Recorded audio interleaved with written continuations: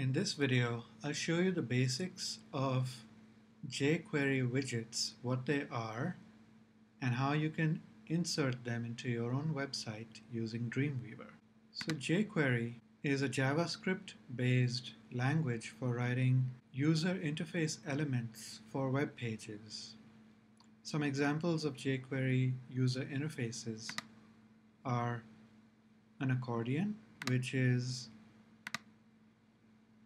a set of content sections that opens and closes like an accordion. You can also do other interesting stuff with jQuery, like if you have a contact form, you can add an interactive calendar. You can also do interactive menus using jQuery. There are some other things you can do like sliders. And you can create tabbed content. The good thing about jQuery and Dreamweaver is that you don't need to know how to write JavaScript. We're going to use tabs as an example and insert them into a blank web page in Dreamweaver. So I've prepared a very simple web page here with a header, left navigation, content, and footer. This is my content area, and I'm going to insert jQuery tabs here. So I clear out my content, go to Insert, jQuery UI, and all those interface elements that I just showed you as examples are available here. I'm going to choose Tabs. Now, as soon as I add tabs, I see the tabbed content appear in my page. What it really is just a collection of divs. As you can see, tabs 1, tabs 2, tabs 3, they're all just divs. But using the power of JavaScript and CSS, they have been styled and stacked to look like tabs. So when I go to Live View, here's what they look like. And you can just switch from one tab to the other. Now all this happens behind the scenes, and we don't need to know how to write JavaScript. All we need to know is how do we customize our tabs once we've added them. So I'm going to turn off Live View, and to change the options of your jQuery widget, which is this interactive portion that we just added, it's called a widget. The way to change it is to click on the blue label and go down to the Properties Inspector. Here, I can change the overall ID of the tabs. So let's say if I had more than one widget on the same page, I could give them unique names.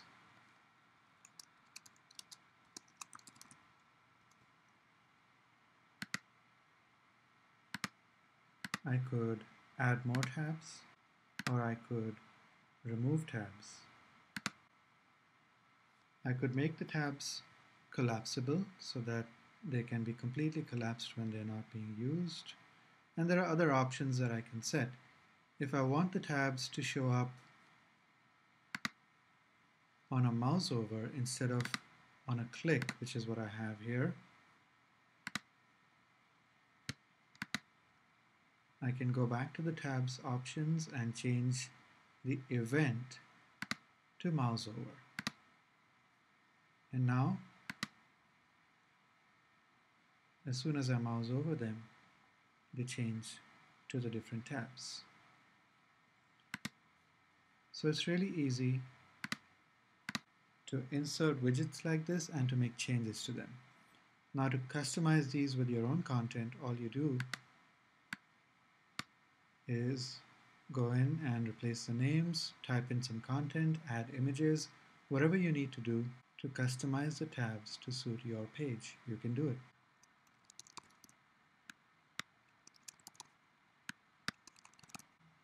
Because these are just content divs, you can add any kind of content into your tabs. To change the content of each tab, you can just replace the content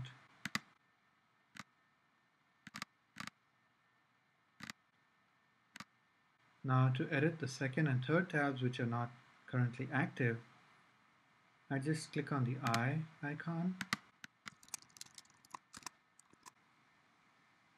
and then I can edit the content of that tab. Back to live view, and there you go. Now if I want to change the styles, like the fonts, colors, and width, height, any kind of other options, I need to style these tabs myself. So each widget that you add comes with its own CSS file. And as soon as you add it, you can see the tabs to all the JavaScript files and the CSS files that this widget is using up here. So I go to the tabs CSS, find the styles that I need to change, and then I change them.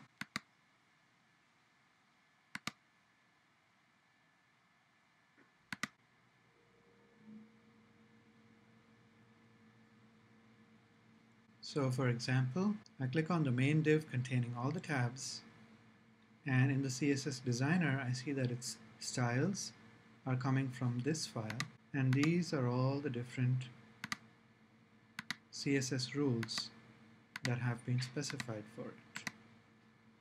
So for example, if I want to change the background of each of these tab panels, I would go to the CSS selector for UI tabs panel,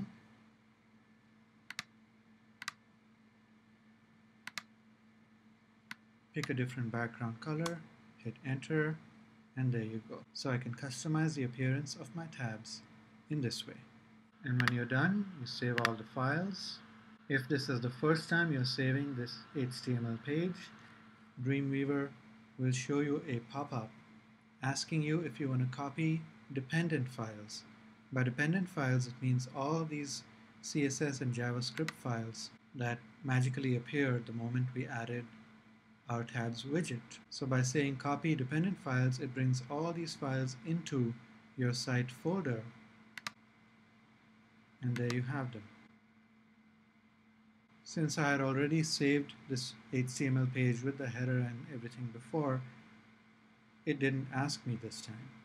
But make sure that before you upload your site, all your dependent files are in place, and make sure to upload them along with your HTML and CSS files.